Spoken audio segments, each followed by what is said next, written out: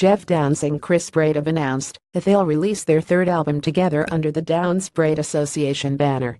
Titled Skyscraper Souls, it will arrive on November 17 and follows 2012's Pictures of You and 2015's Suburban Ghosts from singer, songwriter, and producer Braide and Yes keyboardist Downes. The new album is said to be more traditional progressive than the pair's previous material, but still carries a strong pop aesthetic. Guest contributors include Tim Bonas, Big Train's David Longdon, Mark Hammond, Andy Partridge from XTC and Kate Pearson from the B-52s.